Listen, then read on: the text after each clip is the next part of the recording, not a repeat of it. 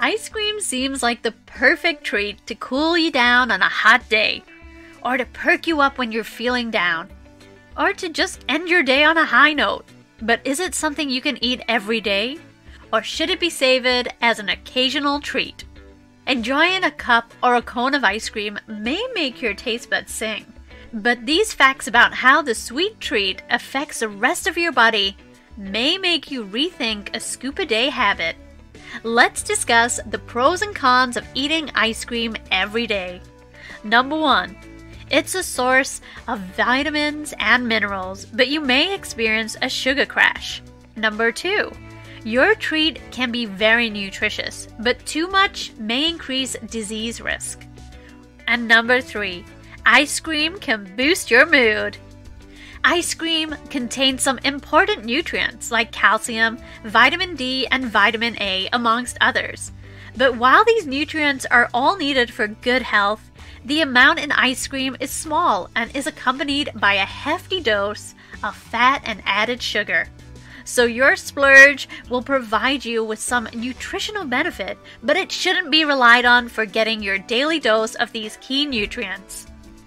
If you eat a sensible portion of ice cream, half a cup, the carbohydrates and added sugars may cause a moderate rise in blood sugar.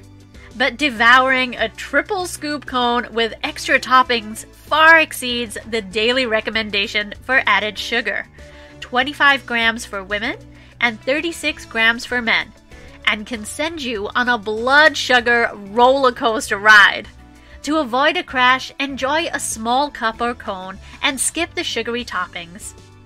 To dress up ice cream in a healthier way, choose nutrient-rich garnishes like fresh berries, chopped nuts, chia seeds, banana, pineapple, or crunchy whole grain cereal. Not only will these ingredients add flavor and texture, but they'll bump up your vitamins, minerals, and fiber of your treat. Some may even add a small amount of plant-based protein.